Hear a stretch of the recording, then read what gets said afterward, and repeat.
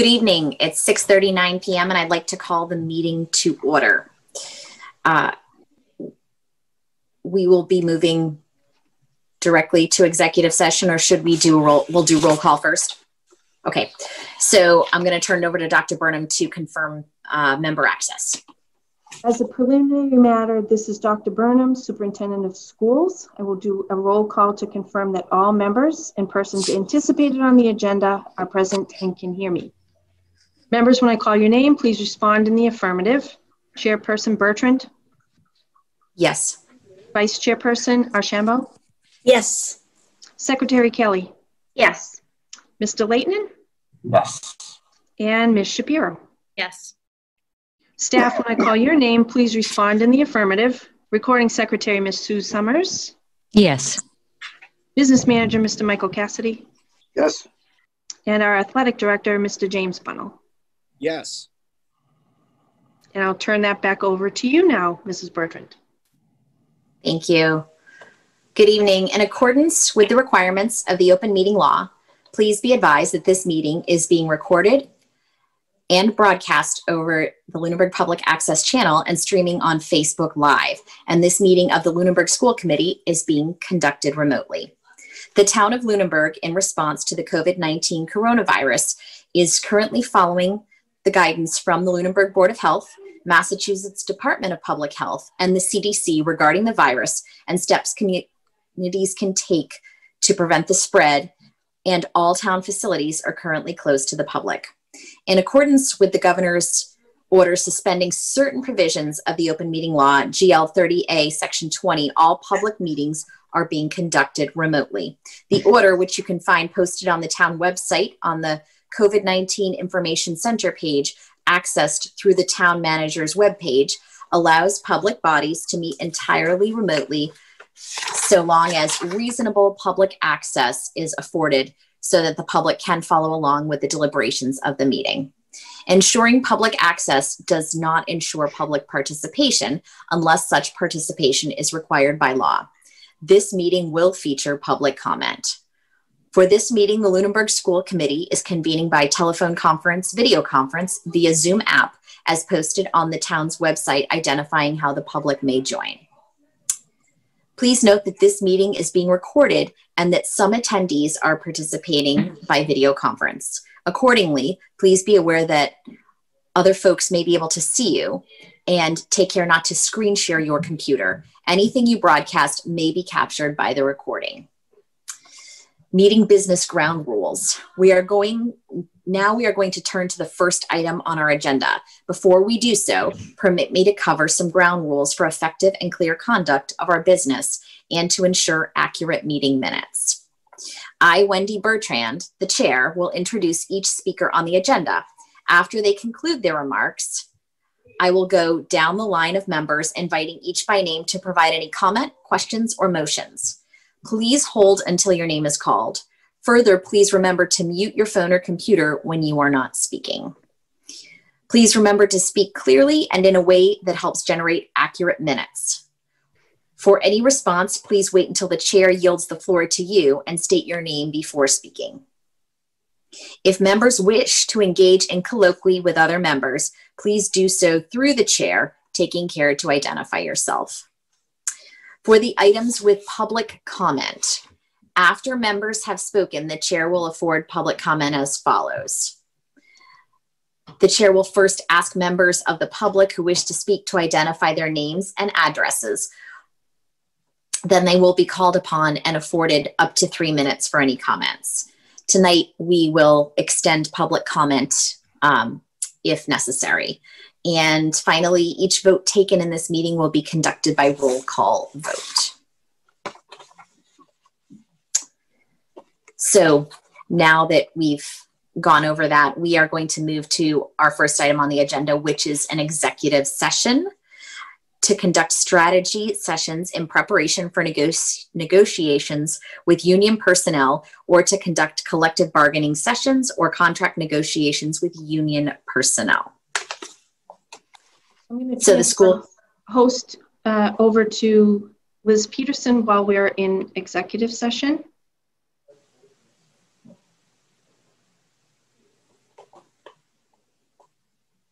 Okay, so, oh, Sophie, did you have a question? Yeah, I actually still didn't receive the email with the link for executive session, so I'm not exactly sure how to join that. Sophie, I'll take care of forwarding that to you right now. Thank you so much.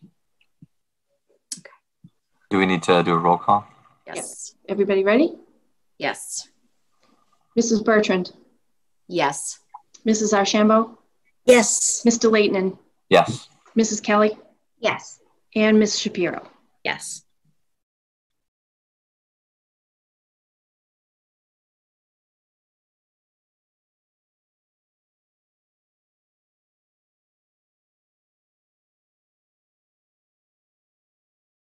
Dr. Burnham, it looks like we're all back. I think we can move on. So thanks to everybody for their patience. While we were in our executive session, I do not have a chair's report tonight. So we will move on to public comment. So this first public comment is related to items specifically on our agenda. So anyone who, raise your hand if you've got any public comment, and I can I'm not seeing call any. on. I'm not seeing any either. I'm looking in both the chat and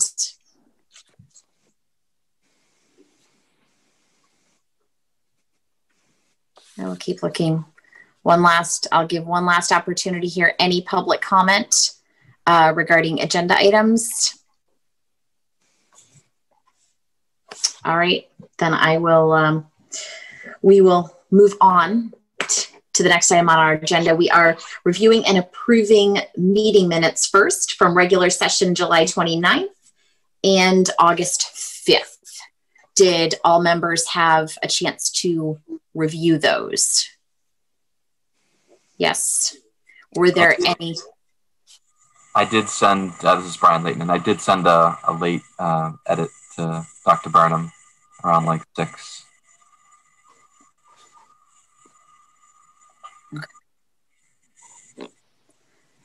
And those edits were made and the minutes were dropped back into the folder.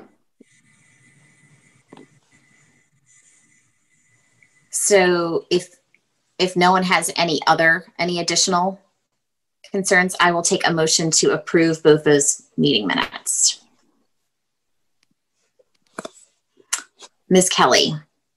This is Laura Kelly. I motion to approve the meeting minutes from the July 29th and August 5th meetings. And a second.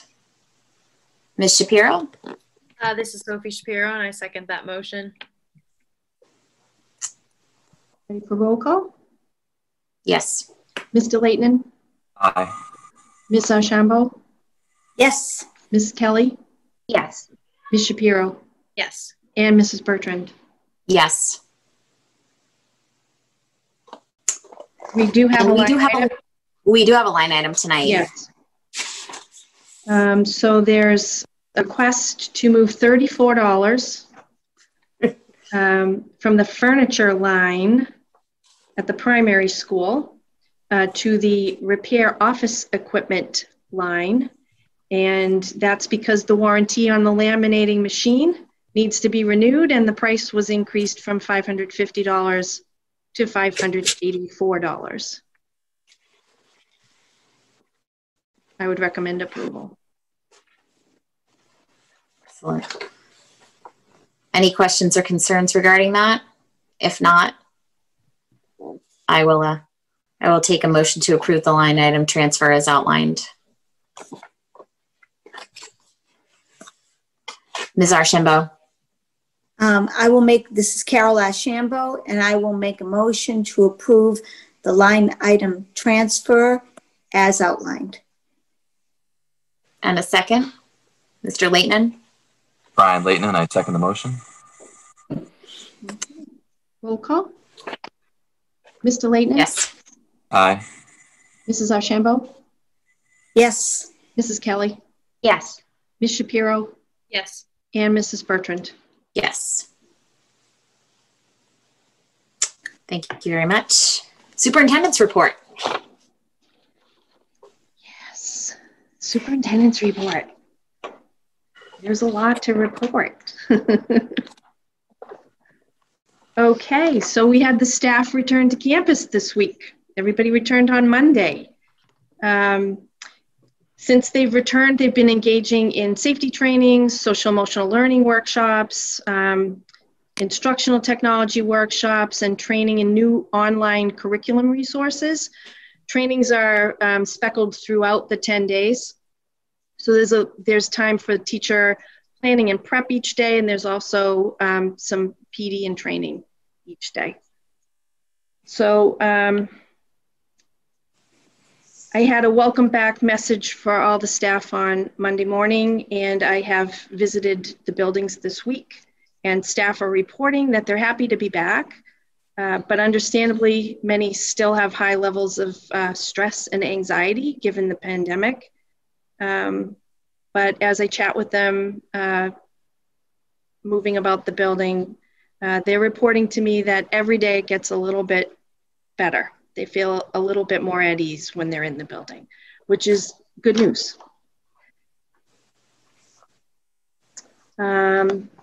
We are still hearing from our vendor that the Chromebooks will be delivered the week of September 14th. So we're still keeping our fingers crossed that message holds. Cohort assignments, I know parents are really anxious to learn the cohort assignments. We have provided the cohort rosters that we have created based on the bus registrations coming in and the remote learning registrations coming in and several other factors. So the bus company currently has those proposed rosters for cohort A and cohort B, and they're reviewing to ensure that they will be able to create routes and accommodate picking up students in the cohorts as they're designed. If they have suggestions to, ease the facilitation of developing a route that we transfer some students from cohort A to B or vice versa, that's the information that we're waiting for at this point. And as soon as we get a thumbs up from the bus company that they're good to go with developing the bus routes based on the cohort assignment, we will be pushing that out. Regardless, we'll push some information out on Friday at the very latest. Regarding the high school, however, we may not be able to push out information on cohort assignments by Friday. We had 93, I think, Mr. Cassidy, was it 93 students request full remote learning at the high school. And Mr. McGrath and his team are now hand scheduling 93 students, 7 classes a day. So it's a pretty big job. And then even after those assignments, we still have to make sure that the cohort is balanced in every single class period, because we can only accommodate so many students in the room if they're 6 feet apart. So Mr. McGrath is hoping to have all of this ironed out and kids all scheduled and cohort assignments and student schedules out the middle of next week.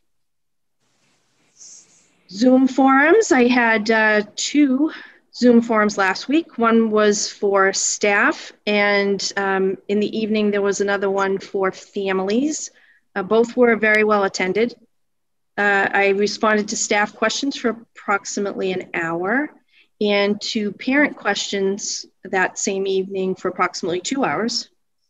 I have asked that the principals share their school-based reopen plan with families next week, and that they host a school-based Zoom forum for families to ask their questions and get any clarification relative to the plan that was shared. Flu shots is another area that folks are looking for some information. So I learned that all students in Massachusetts will have to have a flu shot by December 31st. As with other immunizations, however, parents may still seek a medical or religious exemption. Katie McGuire, our health and safety officer, is working on a communication with all the information relative to the flu shot, what's required, as well as she's been coordinating with the Board of Health to set up a community flu clinic here at the middle high school. I believe it will be in mid-October, but all of that information will be part of the communication that's coming out from the health office here in the district that we will be pushing out to all families. We expect to be pushing that information out before the end of the week. Green Community Grant. The town got a $69,000 2020 Green Community Grant. The school department will have $15,542 for replacement kitchen equipment at Turkey Hill, $3,500 for lighting conversion to LED at the middle high school kitchen and storage room, as well as the school receiving area, and $9,900 for the Lunenburg Primary School to modernize the domestic hot water system. Relative to safety, I'd had a question or two from parents regarding more students potentially walking to school this year, and if there was any coordinated effort with the police department around safety. I checked in with our SRO, Officer McNamara, and he said that the police department does have plans to have officers out patrolling and doing speed enforcement on the roads surrounding the schools every morning. However, he does caution that those are the officers that are on patrol. So if some other event occurs or an emergency happens, they will be drawn away from that area to attend to that issue. They're also looking to do some crosswalk enforcement as well in and around the school. And lastly, the Finance Committee. Last time we met, I reported that Mr. Cassidy and I had met with Mr. Beardmore at his request. He's serving as the liaison to the from the Finance Committee to the school department.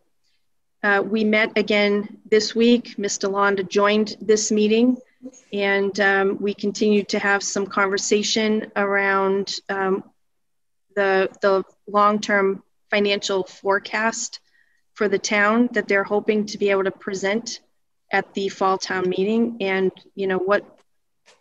what information we could gather relative to the potential costs or other factors that we would have to be looking at when we're talking about a potential Turkey Hill Elementary School renovation project or new build, etc.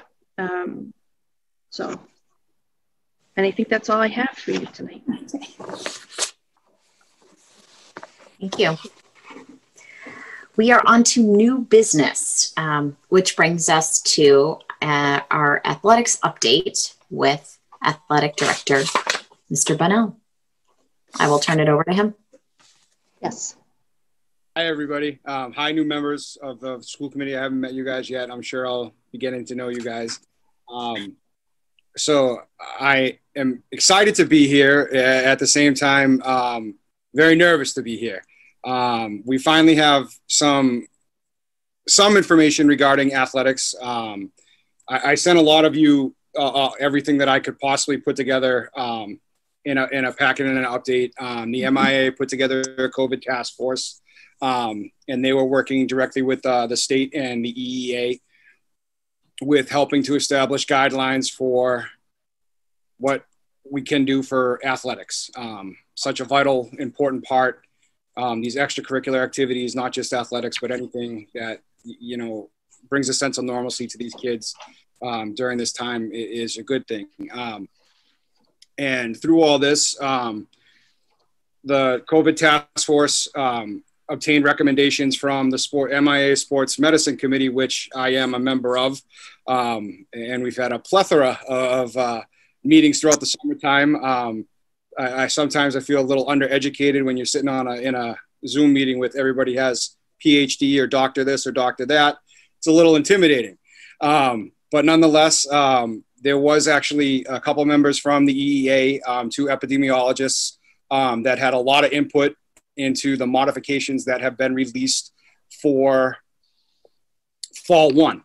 And they also had some input in the reshuffling of the seasons to now squeeze some sports that are still labeled as high risk in between winter and spring. So this season will be fun nonetheless. So where we are today, the Midland Wachusett League and the Central Mass Athletic Directors trying to get a jump on things and do something and put something together where trying to think outside the box a little bit, where things aren't going to be as normal as they normally are within the league. So we wouldn't be playing teams this year as we might have seen in years past. And the idea behind that was to meet the MIA requirements and guidelines, suggesting to do more of regional games. The information that I provided to you of what our pod may look like has already changed. I don't know all the schools that'll be in our new pod. We hopefully get that information next week. We had a very long AD meeting this morning, talking about the pods and talking about protocols. And, you know, the biggest thing, we do want to have kids participate in athletics, but more importantly, we want them to do it in the safest possible way that we can offer it. And we're trying to coordinate it so that when someone comes to Lunenburg, they're going to see something very similar as if they were to go to like Leominster, Fitchburg, or North Middlesex, so that people aren't second guessing things and people can't come back and say, well, no, they're doing it this way over here. How come you're not doing it? So we're trying to get everything on the same page as best as we possibly can. And as soon as I have that information, once it's approved by the district athletic committee, I'll be sending it over to Dr. Burnham to disperse to all of you guys as well. Which leads us here to today. We're planning on offering boys and girls soccer, boys and girls cross country, and field hockey and golf at the high school level this fall. The fall season is slated to start on September 18th, which is very out of the ordinary, as we probably would be well underway our fall season as of right now. But that's the date that the MIA has determined, and the season can run all the way through November 20th. The idea is within the pod that wherever we're placed in is to come up with at least between 10 to 12 games amongst the schools that are in your pod, and that'd be traveling both home and away, and spacing things out so that we have time to, it wouldn't be like a normal everyday thing where I might have 2 games in the afternoon going on the front fields, a game on the turf, and then another night game on the turf. It'll be spread out. So where, for example, it might be Monday and Wednesday might be soccer games, and Tuesday and Thursday might be field hockey games. So we're staggering things to make it so that the facility is going to be used, but it's going to be used as efficiently and effectively and safely as we possibly can by spacing things out. And you guys will all have that information once I get it all put together and once we receive that from the league. But that's where we are right now.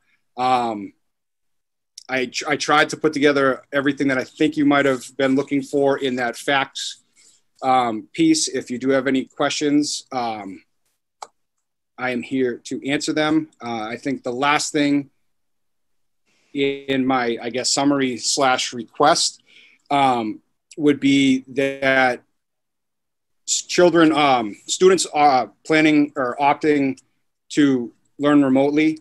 I'm seeking your blessing and approval to allow them to participate in athletics this upcoming fall season. I do feel it's a very important part of trying to get a sense of normalcy for these kids. And I would like to recommend that you approve that. I sent Dr. Burnham that information and spoke to Mr. McGrath about that as well. I think that's all I got. Are there, I guess I'd like to turn it over and see if there are any questions among the committee members for Mr. Ball. Anyone has any questions? Brian. Does. I don't know if Brian. or you do. Thanks, Wendy. This is Brian Leighton. I want to thank you for the work on this. I like the idea of how the Midland Wachusett League is working on this. I think it's a very big league, so it's great to have all those minds working together to get a great solution. I just wanted to ask you to just speak a little bit about middle school sports. Sure. About the decision on that. So this was something that none of the athletic directors wanted to make as a decision to cancel middle school athletics, but because of the current circumstances that we're under, it became an unfortunate necessity in order to facilitate other athletics happening. A lot of districts that are in the Midland Wachusett League had already started to begin to not planning on offering middle school sports, which led to a whole bunch of other questions starting to come up, especially when we're trying to do like the regional pod mentality of at the high school level. That wouldn't necessarily fall into the middle school level, where not all of those high schools offer middle school programs, and where we're trying to keep these kids playing the same schools. That became even a bigger problem because there might have been one or two schools that may be offering a program and the rest not, or some sense you might have to go to another pod, and we didn't want to do that. And then field space and availability became an issue for a lot of schools. So we were trying to think of best way to handle it. And we thought right now, because a lot of youth leagues still can operate with under certain guidelines and restrictions. So sports are technically still available to them in some way, in some shape or form. So we were figuring that we could focus our attention more at the high school level. And fortunately enough for Lunenburg, we have ongoing waivers that have been pre-approved in the past for 8th graders to participate at the JV level, both boys and girls, for soccer, and 7th and 8th grade students, both boys and girls, to participate at the high school level for cross country. So although we won't be offering those middle school programs in the fall, there's still an opportunity for some of these students to have the opportunity to compete at the high school level if they so choose. Thank you. Mr. Bonnell, I had a question relating to that. In an effort to keep numbers smaller, obviously, because busing can potentially be an issue. I know that's, when there are different, solutions being, considered. Why waivers to make teams larger if we're trying to keep those numbers smaller at, from a, distancing standpoint? Sure. That's a great question. So normally, even with the waivers that the 2 years that I've been here, even with the waivers, we still haven't been able to fill out an entire roster on those teams. So within that, we're still well below those numbers, even if more kids decide to come out this year because of the cancellation of middle school sports. The league is working on numbers for both travel rosters and home rosters. So there will be, I guess you could say, somewhat of a cap. And that's more of the transportation piece does play a role in that, but that's more of also a facilities piece as well. Right now, the current guidelines, we're only allowed to have 25 people per team on a playing surface and an additional 50 people as spectators. So we can't make those teams any bigger really than like 20 or so people to start with. So the league is working on putting numbers around that. based on those guidelines. So we're not, yes, we do have those waivers, but those waivers aren't going to allow me to take 50 people on soccer all of a sudden, or 100 people on cross country, because we still have these other regulations that we have to abide by. And presumably, if those numbers are met by high school students, then there would not be middle school. You're yes, okay. That's how the waiver works. If we have enough at the high school level, that's where those students start to be let go. If there's, let's say, you can have 20 on a team and there's 18 kids from the high school and 5 middle school kids that decide to try out. So we can only keep 2 more, then 3 of the cuts would have to come from those 3 middle school kids. You can't displace a high school person. And does it look like it will be a district or league decision regarding transportation, or will that, in terms of a decision about parent transport and things like that? That's going to kind of be school by school and district by district, okay.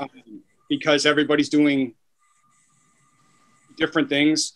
You look to our neighbors. Leominster is completely remote, and North Middlesex is half days every day, and Air Shirley is some type of hybrid. So everybody's going to be trying to do something different with our busing situation, and not able to have buses until like around the 4:30 time frame for away games.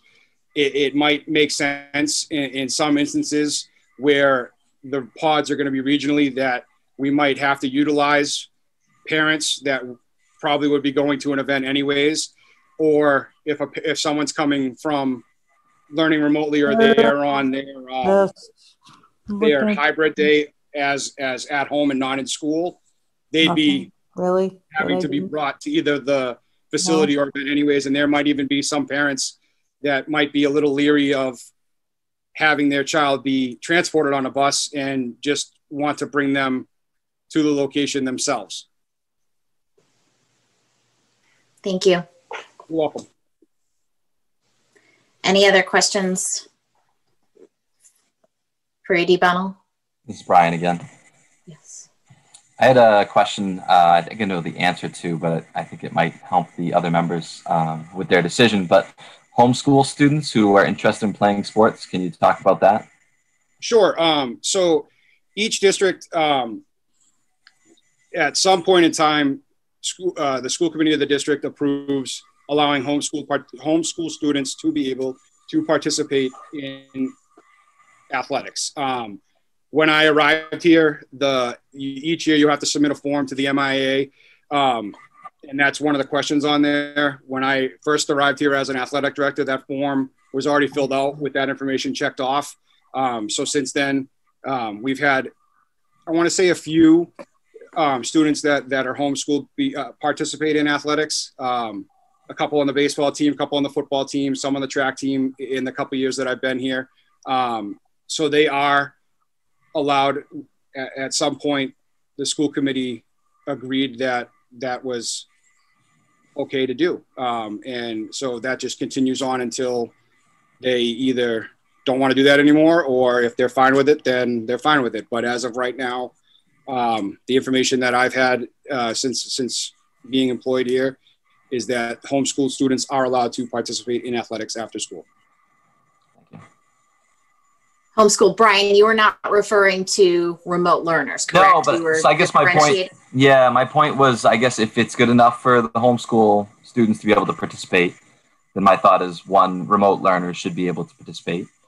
And I guess my other reasoning that I'm going to support this is that a remote student who wants to participate in sports, it might not be their decision. It could be their parents' decision that they are remote. It could be medical reasons. And there's a lot of data and a lot of people who believe that indoors is much different than outdoors, and all of these sports are outdoor sports, and that they would feel safer being in an outdoor environment.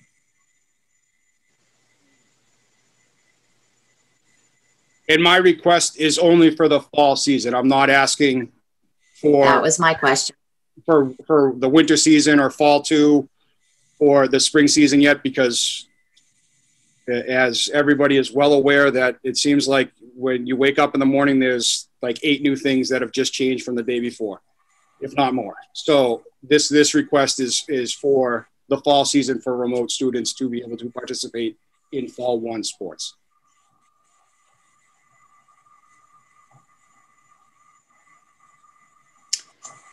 Will there be, I guess one final question I have in terms of this is observing, because I think sometimes there's, Brian, as you were saying, people have a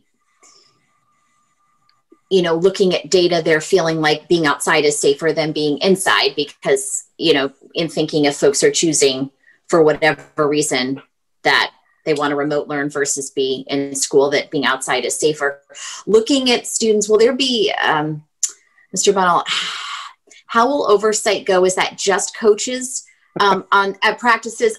I'm asking because I observed all summer long students not social distancing, captains practicing all the time in spite of everything, superintendent outside telling them don't be here. They were all doing everything that was not in safe practices. So how will that be monitored to ensure that the guidelines that the MIA is putting into place for them, as closely as possible are followed? Yeah, no, and that's another great point, Wendy. So next to building the Great Wall of China around the turf field, with like secret eye scans that everybody has to do to get in, we're going to, in order to do this, everything that we have tried to do to make it so that athletics can actually happen, these kids and parents need to realize that if they're not following these guidelines, in a moment's notice, they can end. And I don't think anybody wants to see that happen. Myself will be there after school, the coaches, and for when there is like game events going on, where none of the schools within Central Mass will be selling tickets to these events. So I was going to use, instead of paying somebody to be a ticket person, I was going to try to get different people to help me be more like contest managers. There are certain guidelines within, we have to keep the social distancing. Everybody needs to be wearing their mask. When a team enters, they're going to enter and go to their spot. Each sideline is going to be equipped with these little art projects that me and my daughters did. They're going to be on the fence in a section. So I figured where everybody needs to have a 6-foot section between them, they're not going to be able to use the benches. So I figured if I were to label a 6-foot section, 1 through 20 or 1 through 22 on the fence, Sally knows that she's number 1.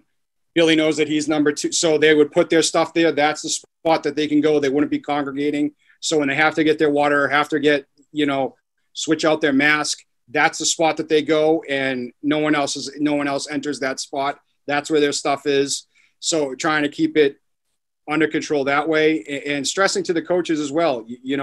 They're a big part of this. Masks are going to be worn during gameplay, during practices, by the athletes, whether they're playing or whether they're on the sideline. The same with the coaches, spectators, and just game staff. So it's not like they're going to be playing without a mask. They have to have that on. There are going to be times where the games have been modified, where there might be now quarters instead of halves, where they're going to have the opportunity to have a mask break. Or, for instance, if I'm on defense in a soccer game and the ball is way up on the other end in the offensive zone and no one is around me, I can pull down my gaiter or, take off my ear mask to catch my breath, do some just to get like a quick mask break before the play comes back into my area. And once I have all the protocol information from the league, I will be putting all this together in another informative sheet to send out to all the parents and athletes that are registered. That first day of tryouts, I can tell you, is not going to be really a tryout day. The league decided today that is actually going to be a day where the coaches and myself are going to be meeting with all the players to go to go over all of the established protocols of what a sideline looks like. What are you going to do when you arrive at an away game? What you need in your gym bag? What you have to do after a game of practice? Because we want to make sure that we can, we don't know how long this opportunity is going to last to be participating in athletics for the fall. And we want to make sure that we can make it last as long as we possibly can. So practicing these things with the student athletes and just going over it and stressing how important this is. If they want to play the games that they love, they need to be on the same page as everybody else so we can have a successful season.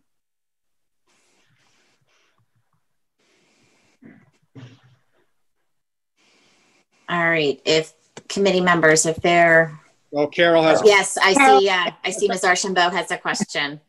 I was just curious about spectators. I know that I have a young granddaughter, and at the field there can only be a total of 50 people at a time, including spectators. No. So will there be for youth things, not high school, youth things? Yep. Is there going to be a limit, or is somebody going to be counting or watching or any of that jazz? And all that jazz we're going to have.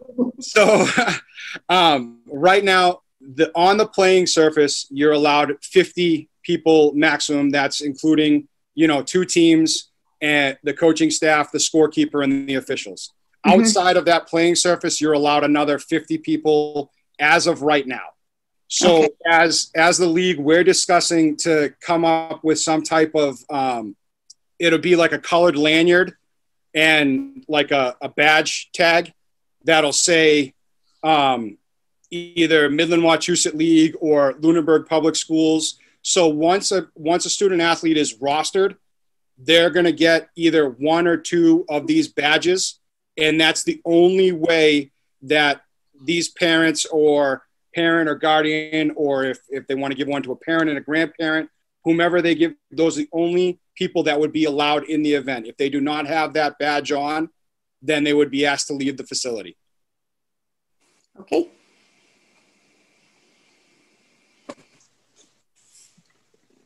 Any additional questions or discussion? Then we've heard a great deal. Thank you. Thank you, Mr. Bonnell.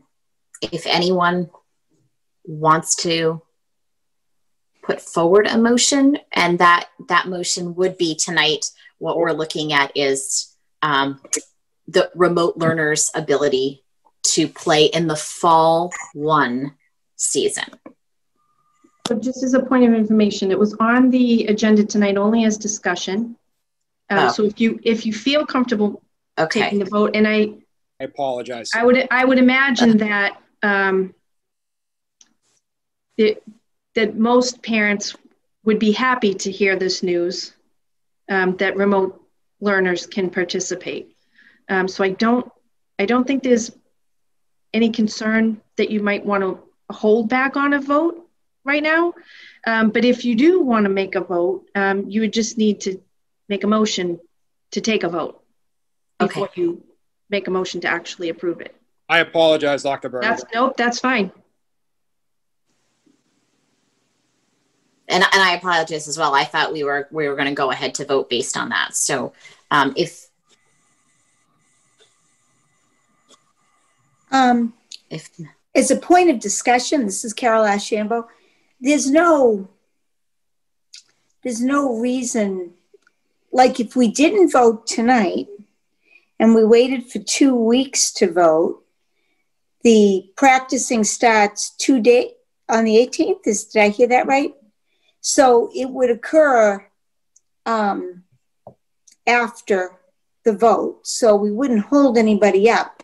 And anybody who was thinking about, should my child be remote, but I really want them to play, that boat has already sailed, right? Yes, but the thing to consider is that athletic fees need to be paid.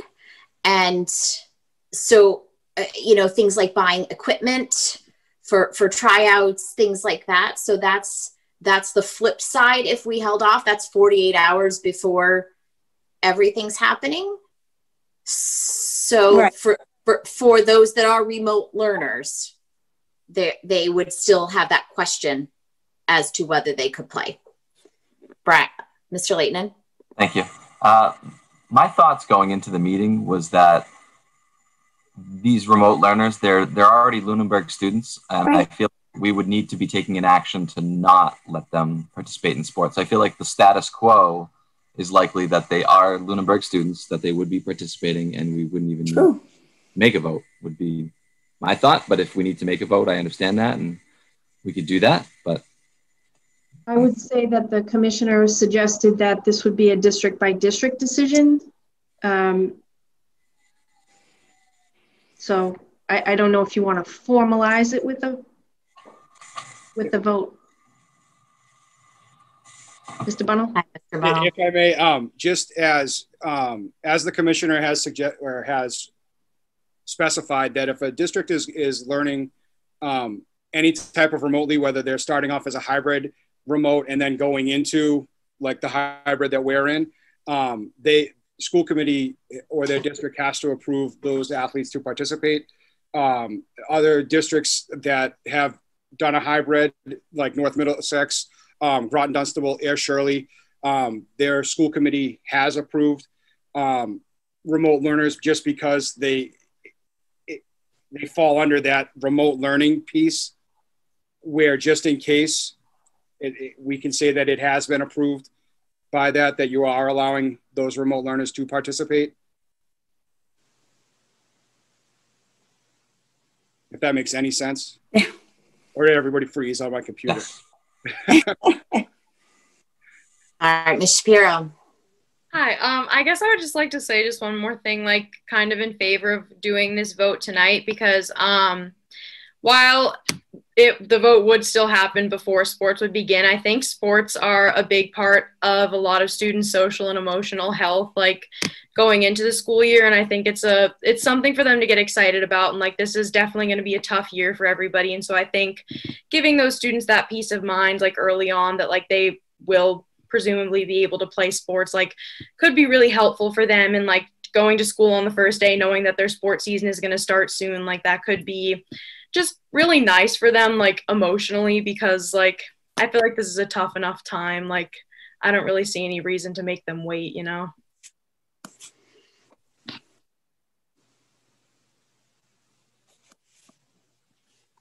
Then I will entertain a motion if someone would like to put it forward to, as Dr. Burnham said, a motion to take a vote tonight. Mr. Leighton. I'd like to make a motion that we take a vote on this matter tonight. Is there a second? Ms. Kelly? This is Laura Kelly, and I second that motion. All right, Roll then we call. will roll call. Mr. Leighton? Yes. Mrs. Kelly? Yes. Ms. Shapiro? Yes. Mrs. Archambault? Yes. And Mrs. Bertrand? Yes. All right, then we are ready to have a motion put forward. Mr. Leighton. I'll make a motion that we allow remote students to participate in the fall 2020 season.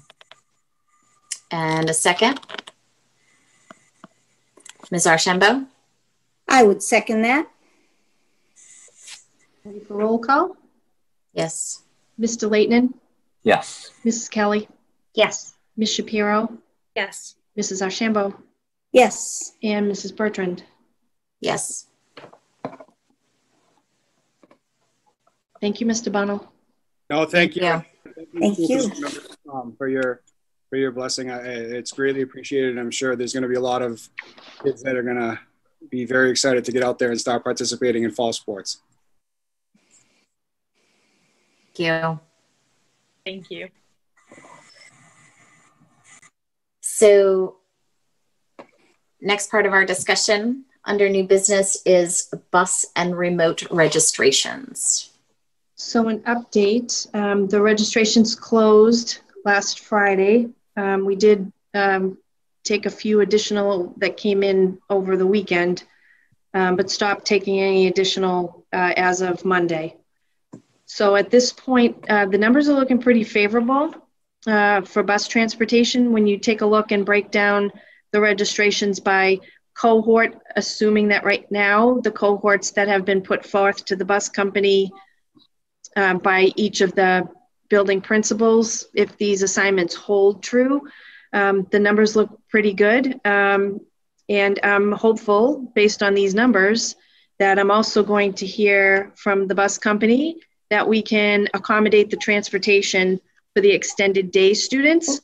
I'm not going out and making an announcement right now that that's a full-on go-ahead, but it's looking pretty promising right now. And as soon as I have some confirmation from the bus company, we will certainly be notifying all of the families who are registered for extended day.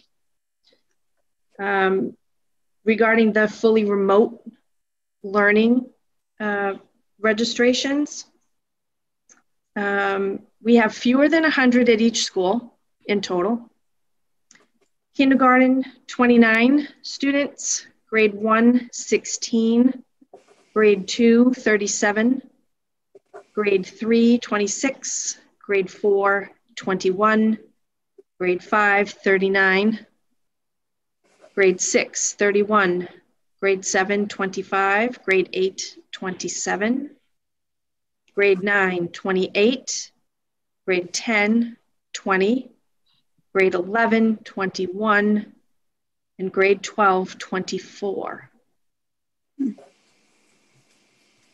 You know, we know that these numbers may fluctuate in terms of increasing, because we will allow people who planned to start the year hybrid, if conditions change and they have a change of heart, we can move them into remote, but these numbers will not decrease over the first quarter, because these were the registrations for quarter 1.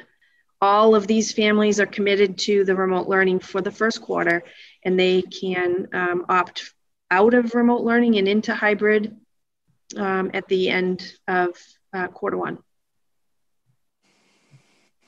I can tell you that we are seeing an increase in our homeschooling applications. This is a trend that's happening in every district across the state. Our numbers are approaching double normal. I don't have an exact figure for you at this moment, but I can tell you that the commissioner is aware of this trend that's happening in all the districts. It's not a trend that was not anticipated. We expected that there would be families that would opt for homeschooling. The concern really amongst the superintendents is that these students who are opting to homeschool, they are not counted in our enrollment.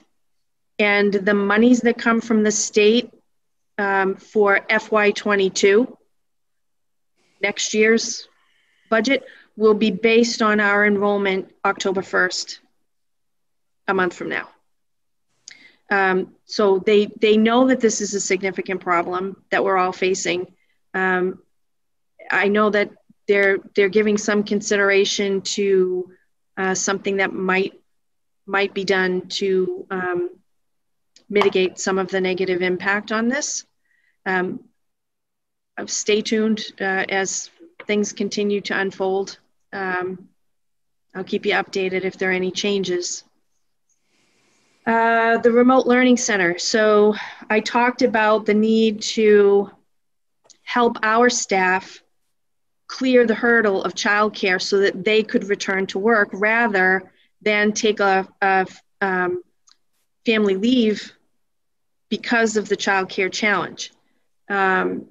We will allow for any of our staff who live here in town and their children come to Lunenburg Public Schools, their children can attend Tuesday through Friday. Any of our staff who don't live in town, live in another community, their children attend school in another district, those are the folks that we're targeting with this remote learning center. So Mr. Cassidy's had, ongoing conversations with staff over the last 3 weeks, 4 weeks. I can let Mr. Cassidy weigh in, but at this point, particularly because of the way we're going to operate with the MOA that we will get to a little bit later, we're at this point where the maximum need is one day a week. We have seven children that need a remote learning center placement. Tuesdays and Thursdays, that number drops to four children. And on Friday, it drops to 2. I alerted you that there were new regulations attached to the governor's order last week, knowing that these sorts of programs, for lack of a better word, would start to be formed to, meet the needs of staff or community, et cetera. The governor decided that they should have some oversight. So at this point, we can move forward with opening one classroom and meet the needs of our staff for childcare. We have some available seats. I think that the next layer that we would do outreach for would be town employees, folks who work here in town who may have some challenge with childcare. And assuming that we still have seats available, because we can max out at 13 in a single room. That's the cap from the state guidelines. If we have seats after we assess whether or not town employees would need this support, we would open it up to the community for essential workers. And based on the commissioner's request that we all work to find ways to support childcare challenges for educators so that they can go back to work and teach. When we open to the community, if we can open to the community because we still have seats available, the essential workers who would take top priority for placement would be teachers, people who are educators living here in town, and their children go to school here, but they work elsewhere.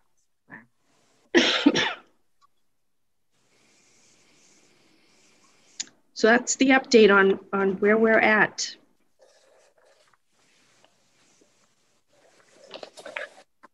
Okay. Thank Questions, you. concerns?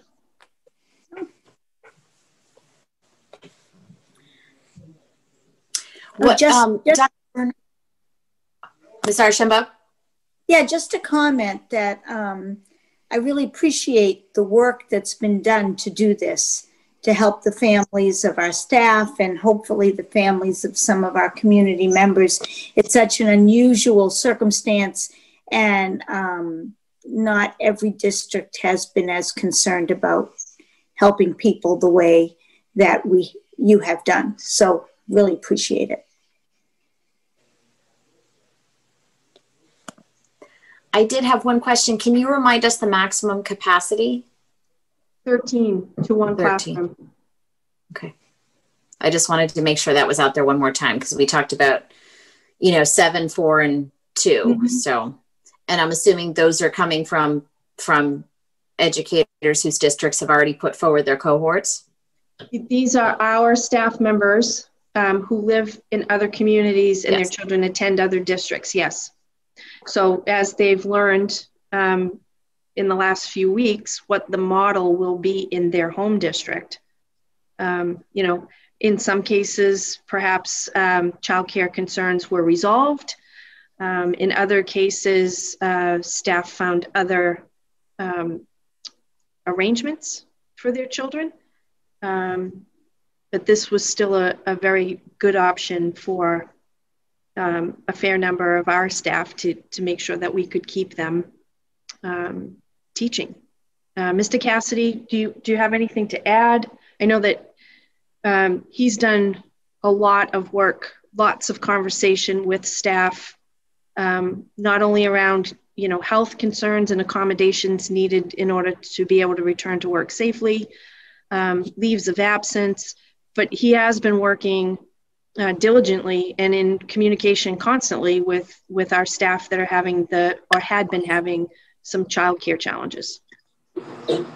Yeah, I think the one thing that I want to add is just the teachers that lost daycare due to COVID closures. If their daycare closed and they were having a hard time finding coverage, they were invited to join this remote learning center as well. So it's there's, for every employee I seem to speak with, there was a different story, and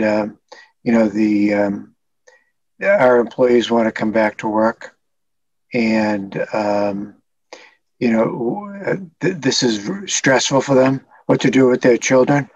So this is not a tutoring center, and I've made we've made that clear. This is a good opportunity. It's going to be safe, it's going to be healthy, and it's going to provide an opportunity for kids and students to do their remote learning on campus, close to their parent. So, I'm really anxious to get it going. I think we're in the final stages of committing everybody and getting it set up. So we're in good shape for right now for our staffing. I just want to alert the school committee. Ms. Kelly? Dr. Burnham, there have been some concerns in the community that the busing times may have to be changed for Turkey Hill. Has there been any talks with the bus company on that so far, or are things staying the same? So based on the numbers that we're seeing for registration, I'll wait for the bus company to confirm, but I think that the numbers are looking good, that we are not going to have to make that adjustment. Perfect. Thank you.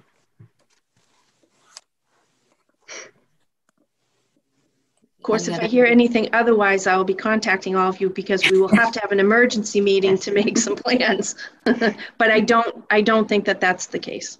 Okay.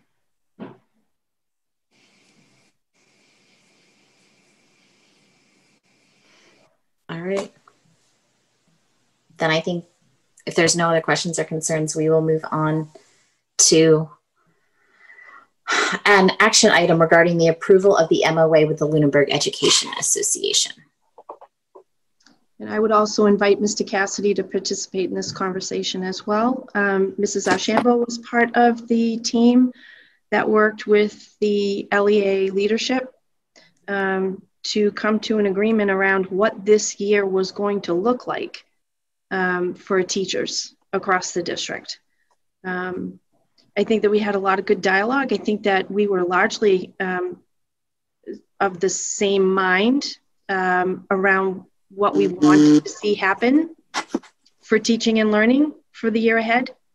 There were a lot of details to work through, but that's just the nature of, completely changing the model of teaching and learning. There are a lot of details to think through. So there was a lot of conversation over the last few weeks. But we got to a place really without a lot of opposite viewpoints, which was nice, because there were an awful lot of details to try to work through. One of the most important details that I just want to make sure that the community is aware of: Monday is a fully remote day. All students will be on a remote learning day on Monday. And after some discussion around pros and cons, we agreed that staff could work remotely on Mondays.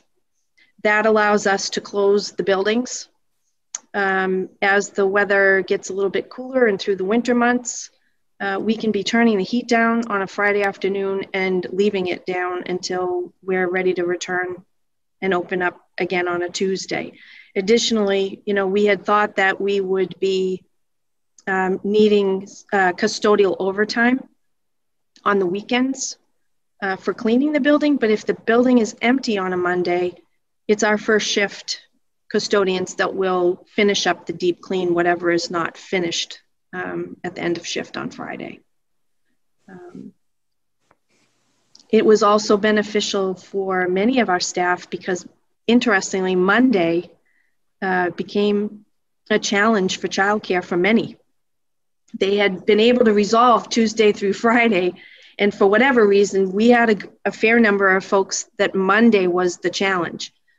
So by doing this, closing the schools and having staff work remotely, we resolved several issues that, again, allowed staff to return to teaching. So overall, I think it was a good decision, lots of good discussion. And I think we've reached a pretty good place. There were 2 separate agreements, one for the hybrid model and what that looks like, what are expectations, and then another for the remote. And that one actually took no time because we were all in full agreement that if we go full remote, we're replicating the school schedule. And we'll be just delivering the normal school day and the normal school schedule. We'll just be doing it on a computer. I know that the building principals worked to develop a reopen plan for each of their buildings. And staff contributed to the development of their reopen plan, down to the details of how things were going to work. What are the protocols? What can we do? How's this all going to work for staff? They're currently working on a document that would be designed for families to communicate out for families what this is all going to look like. Families should be expecting that information next week. And I've asked, as I said, I've asked all of the principals to host a Zoom meeting for their families so that they can ask questions. But this MOA would allow other things to just sort of fall into place from here.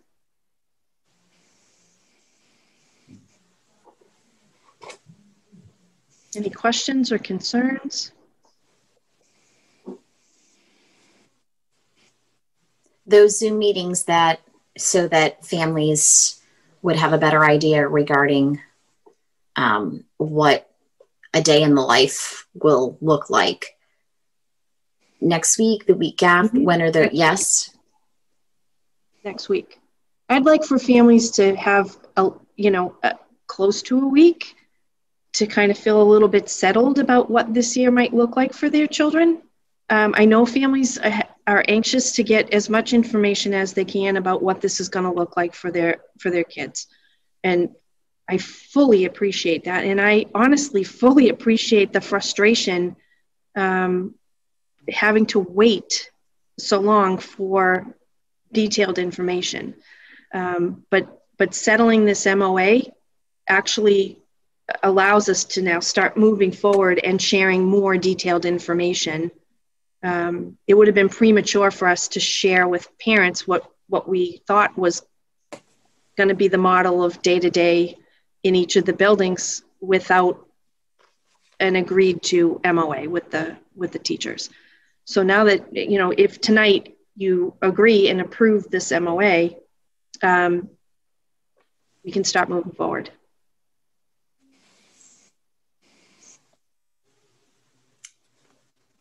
Committee members, any discussion?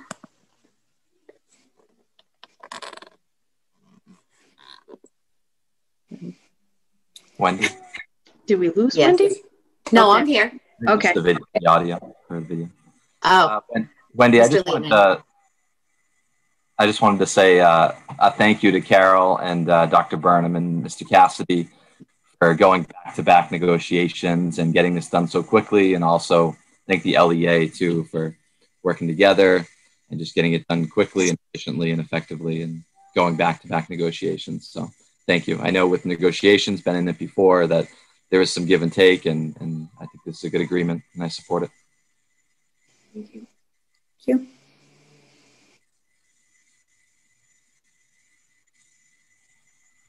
Then I will end. If there's no further discussion or questions or concerns, I will entertain a motion. Mr. Leighton? I'll make a motion to approve the MOA with the Lunenburg Education Association. Is there a second? Ms. Archambault? I will second that. Roll Roll call. call vote. Mr. Leighton, Yes.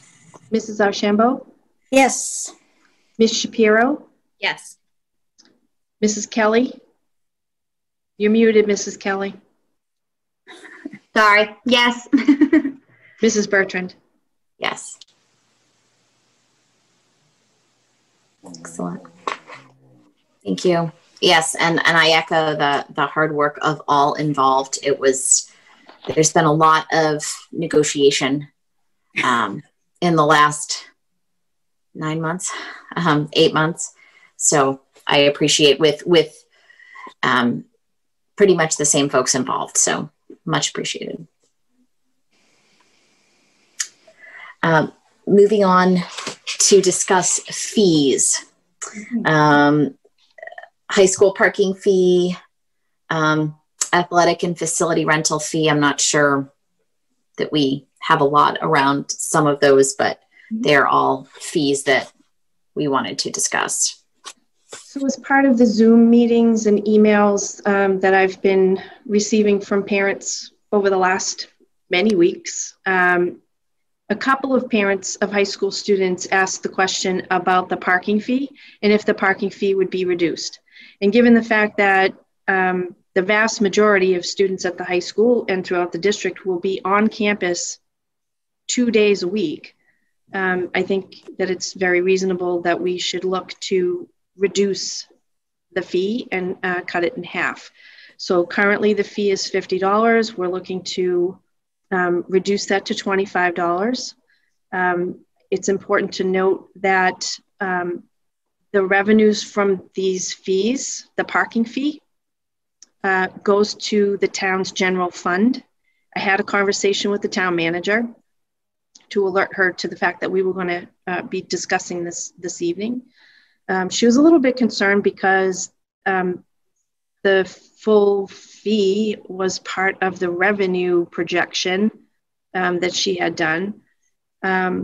I think I alleviated her concern. When you think about it like this, we can actually issue more parking permits than we typically do because we have 125 spaces, and in a typical year, we issue 125 parking passes. This year, we essentially can sell the spot, if you will, twice.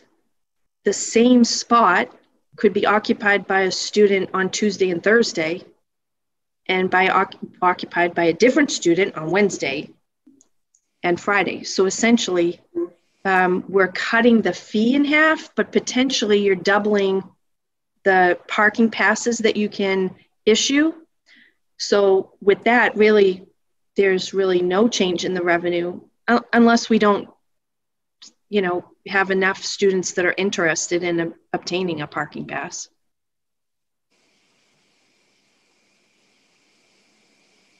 I'm actually going to recuse myself from this discussion, and Ms. Archambault is going to to moderate that. All right. Brian, did you have a comment? You're muted. I had a question for the superintendent through you. My question was in regards to a wait list. Is there a wait list typically each year? That's a good question. I didn't ask if there's a wait list. I really don't know. I'll have to ask if they typically keep a wait list. this year I would think that we wouldn't need one, because essentially we'll be able to issue twice as many parking passes. I guess my thought was, if wouldn't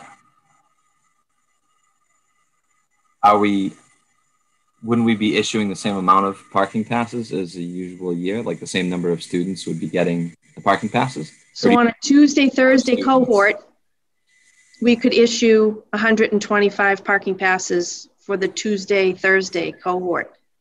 And we can also issue 125 parking passes for the Wednesday, Friday cohort, because all of these students will not be on the campus at the same time.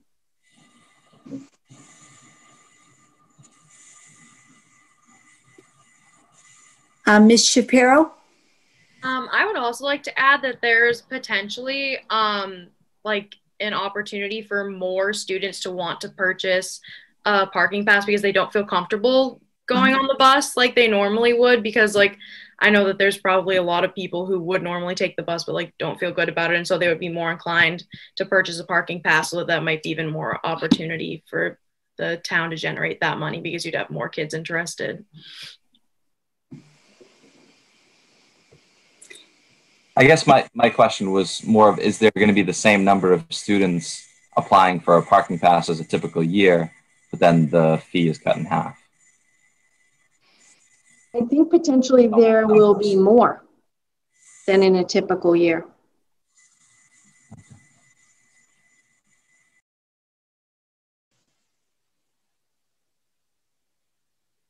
Are there any other questions?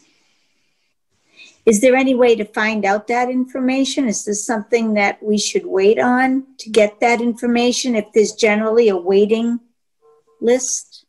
So I think that even if there is typically a waiting list, this year the waiting list might be fully accommodated because we can issue more parking passes. Right. I guess, do we know how many spots are typically filled by students? 125.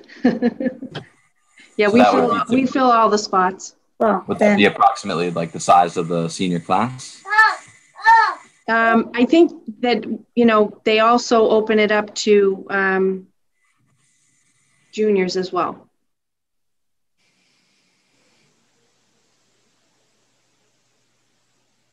And potentially, given the conditions, some parents may feel more comfortable allowing their student to drive themselves to school where they might not have otherwise. I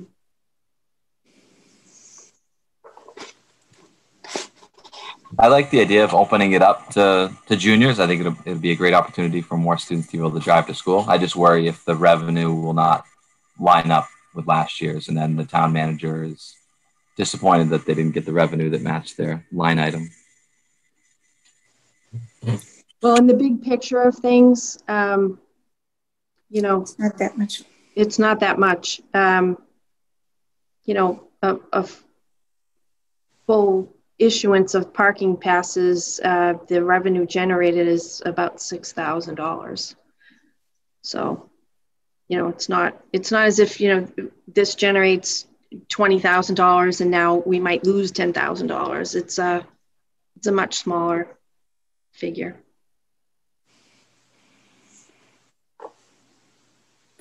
Ms. Shapiro?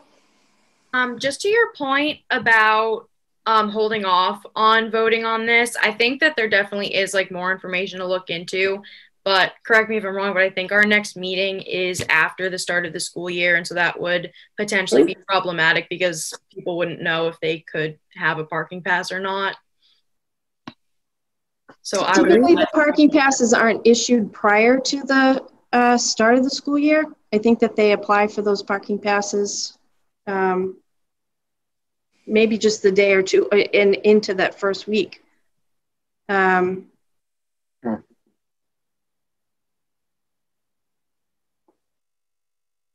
I think we're meeting on the 16th, right? Correct. Yes. It's the first day of school. I would be interested in the numbers, just I feel like it might be good to line up the numbers and maybe do a reduced fee rather than a half fee. But I'm open to suggestions. Well, my other thought is also that as a consumer, if I'm using less than half of my parking pass, I don't want to pay the same price. I know when my children, of course it was in the Stone Age, but when my children went to school, parking passes were like gold. You know, it was pulled from a hat who got them. It was ridiculous because there wasn't any parking. Now we have a much different facility. So I'm sure that probably isn't quite the case, but it wouldn't surprise me if you could just about fill the lot on both cohorts. Wouldn't surprise me at all, because I know one of my kids as a sophomore drove to school. Just all matters when your birthday is. So do we want to, I don't know if somebody wants to make a motion to either put off this vote or to approve this, or where would we like to go with this?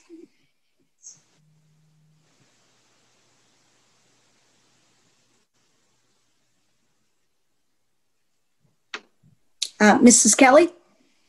I mean, you just made a very good point of, you know, as a consumer, if you're using this pass, which these kids are going to be using this pass less than half the time, that they really shouldn't be paying full price. So I don't know what everyone else's thoughts are, but I'm comfortable going forward and making the motion. But if we also want to wait, I'm fine with that too.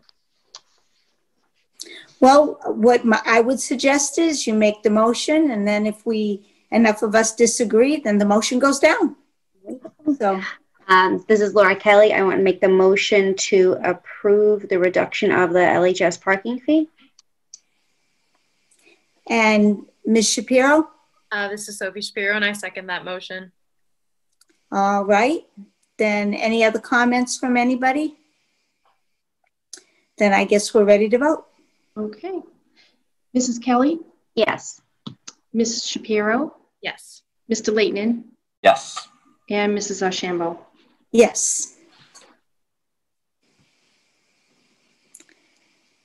And Mrs. Bertrand, are you back? I see you back. I am. All righty, so we're on athletic fees. And I will confirm with Dr. Burnham, that's not something we're addressing tonight. No, correct? We can address it tonight. The recommendation at this time is that there's no change to the athletic fee. There's added cost for safety supplies, PPE and such. Additionally, the athletic department is going to lose gate receipts. Oh, yeah.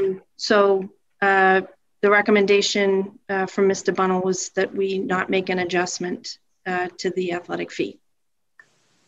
And lastly, for discussion, the facilities fee. So as we think about the added requirements for operating a facility with the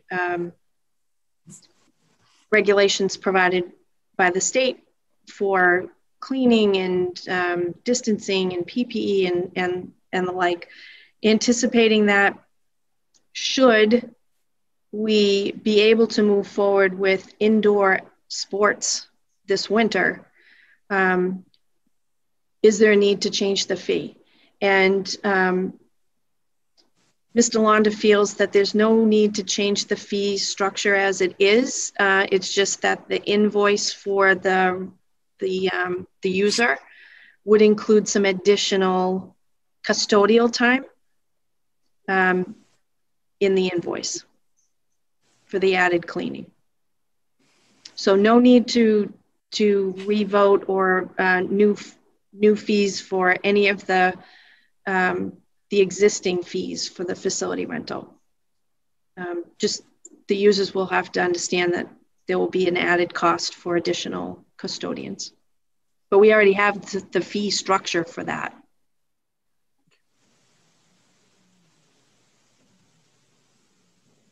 Any questions? Anyone have any questions on that? Mr. Leighton? I had a question about the user fee. Is there going to be notifications sent to those users just to give them a heads up so they can adjust their fees as needed too? So Mr. Lond has been in communication with Mr. Patno. He's typically our winter youth organization user. It seems that they will be waiting until January to make a decision around travel teams.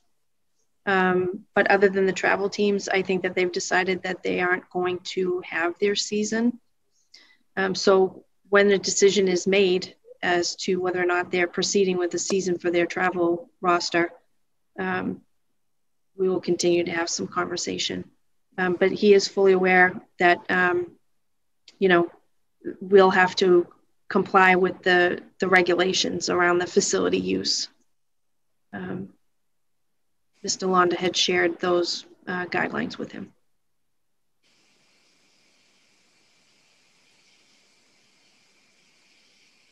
Any other questions?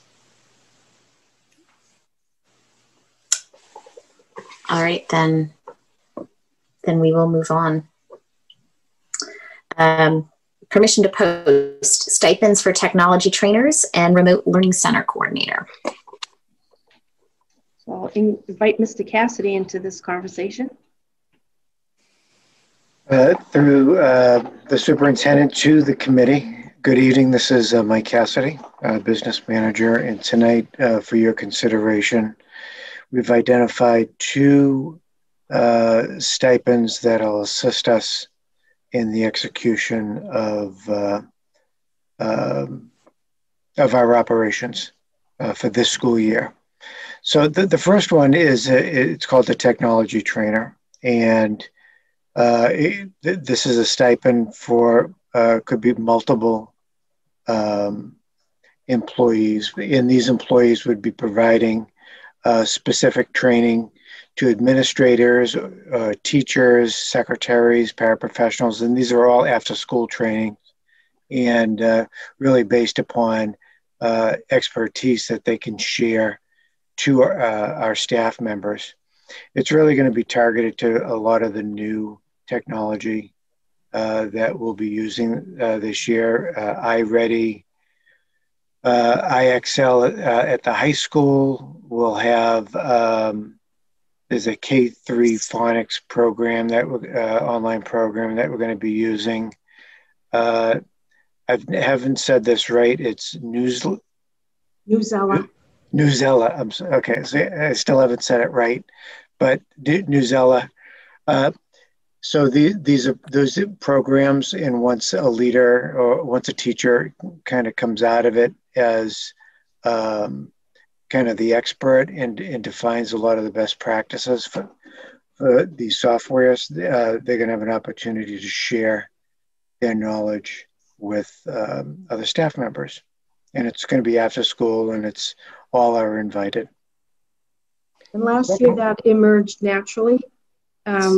When we quickly had to transition into remote, there were teachers who stepped up and offered their expertise, designed workshops, and offered and delivered workshops even in the evening, 7 p.m. in the evening, for the first several weeks that we were transitioning into remote, so that teachers could all get up to speed with the tools that they had at their disposal. We're adding tools for this year, and we obviously expect that the staff are going to use them, and we want them to use them well. So to have these technology trainers working as a team to figure out what kinds of workshops teachers need to continue to grow in their skill set as teachers in a remote setting, as well as how to optimally utilize all of the new resources that we have acquired for them. So it was great that the teachers last year, they volunteered their time, but we need that kind of support to continue through this year. And I think it's only fair that there be some type of a stipend attached to that work. I just wanted to mention for these little stipends, they'll be grant funded out of the Title II grant. Mm-hmm. The second position for your consideration this evening is a remote learning center Remote Learning Center Coordinator. And this is a stipend position for a staff member who will take the lead for the day-to-day operations of the Remote Learning Center. They'll be overseeing the day-to-day operations, making sure that kids are checked in properly, the staff to oversee, creating a schedule,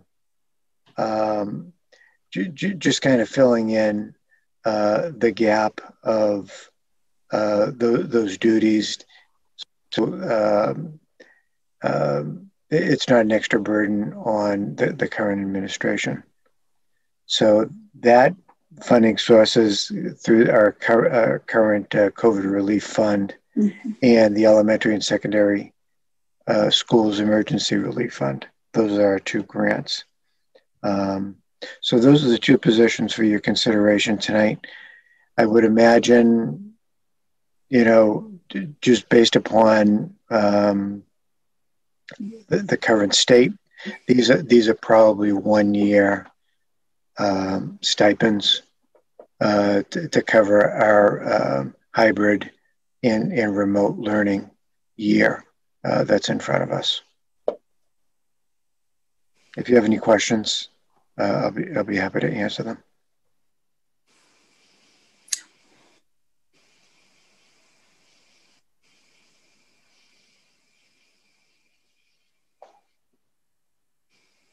No questions for Mr. Cassidy?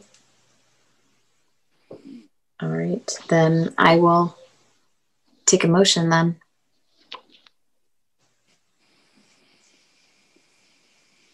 Ms. Archambault? This is Carol Ashambo, and I would like to make a motion to approve the permission to post the stipends regarding technology trainers and the Remote Learning Center Coordinator. Mr. Leighton, a second? Yes, this is Brian Leighton, I second. Roll call vote. Mrs. Kelly? Yes. Mrs. Archambault? Yes. Mr. Leighton? Yes. Ms. Shapiro? Yes. And Mrs. Bertrand? Yes. Thank you, Thank everyone. Thank you, Mr. Cassidy. And we are on to our second public comment. This public comment is open to any topic that the school committee governs.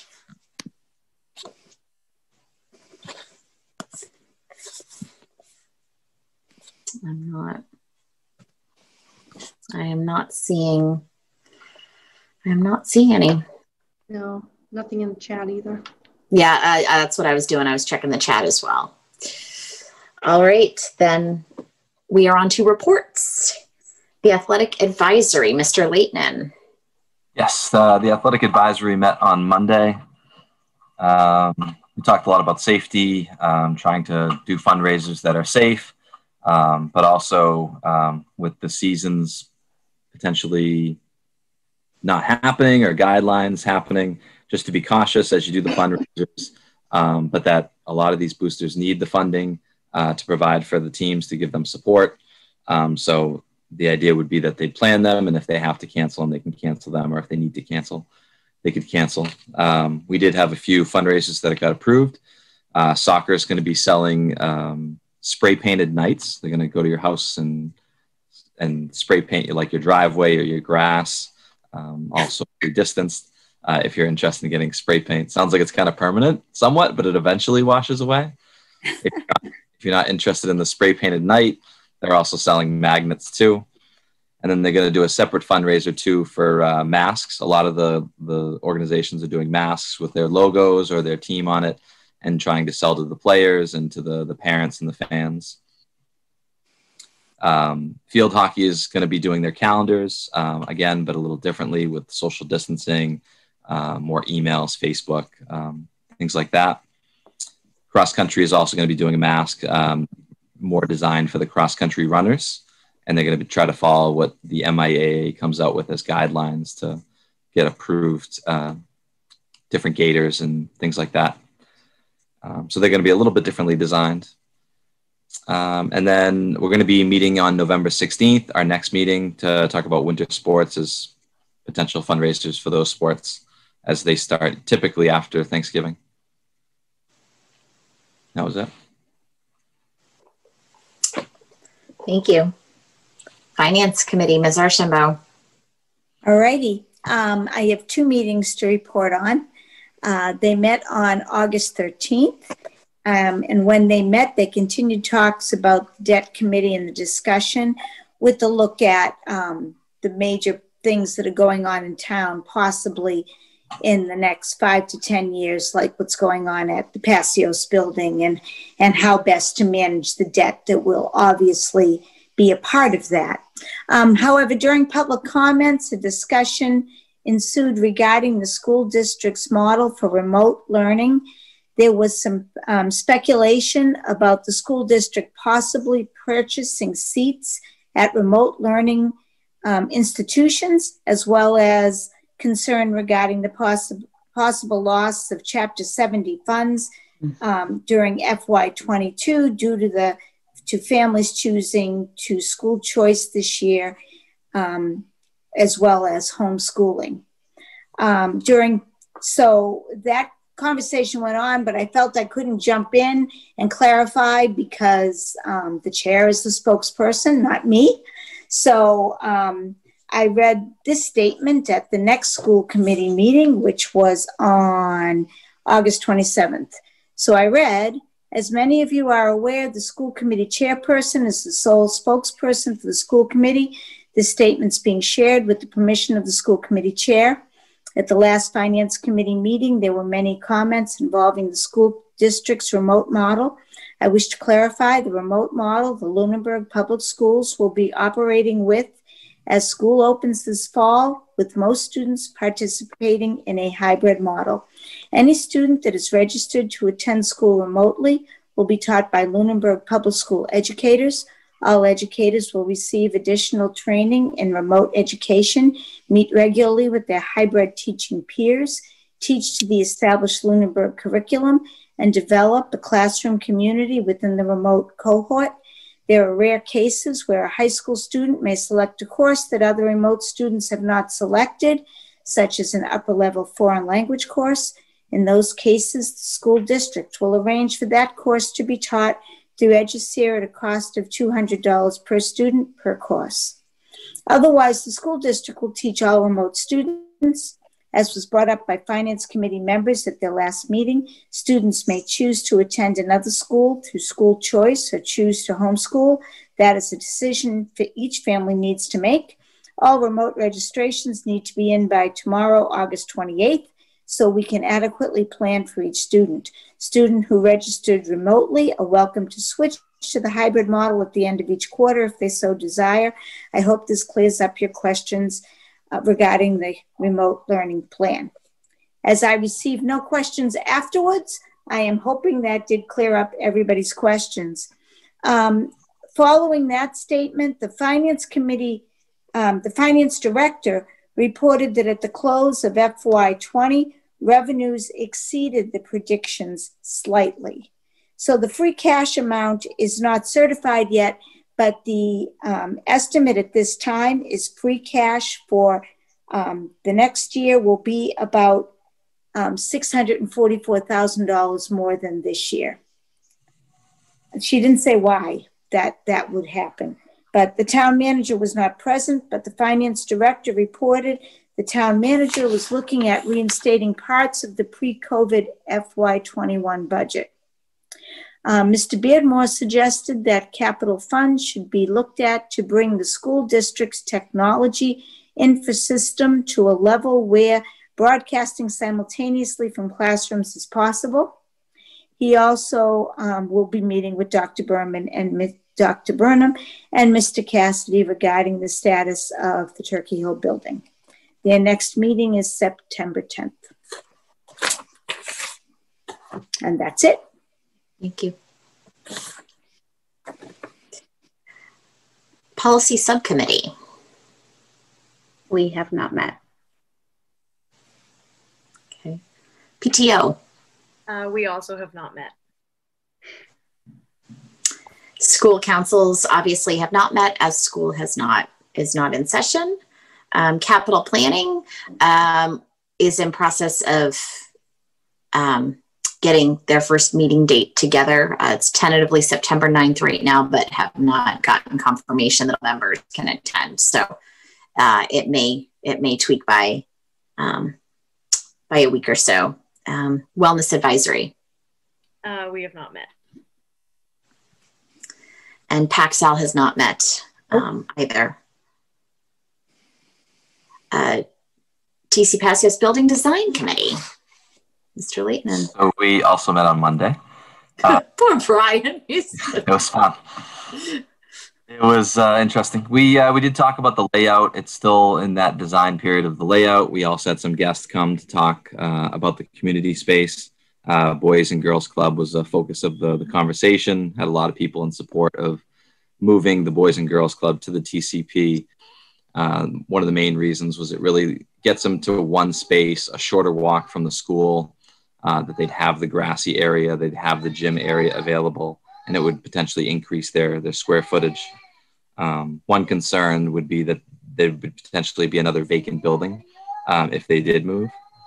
There was discussion about the school use and the school orientation in TCP of where the classroom should go. And it was brought up that we should have the superintendent there potentially at the next meeting or one of the next meetings to kind of give some feedback on that information and potentially talk about the Boys and Girls Club building as a potential use too for school use. We meet next on September 10th and then also on September 21st at 6 p.m. Thank you. And the Lifelong Learning Advisory, they have not met. So topics for future discussion. Does anyone have a topic they would like to put forward and see brought onto an agenda, followed up on?